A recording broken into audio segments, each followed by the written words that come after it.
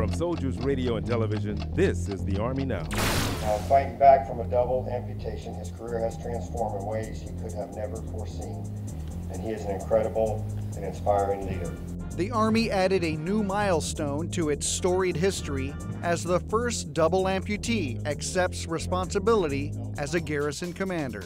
While serving in Iraq in 2007, an IED took both of Colonel Greg Gadson's legs above the knee. He did not let those injuries end his service.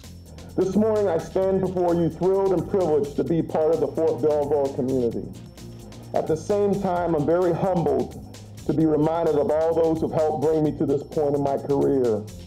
Whatever I've done to reach this point in my career is more a testament to the soldiers, leaders, and employees from which I've served, and certainly the patience and support of my family. That's the Army Now.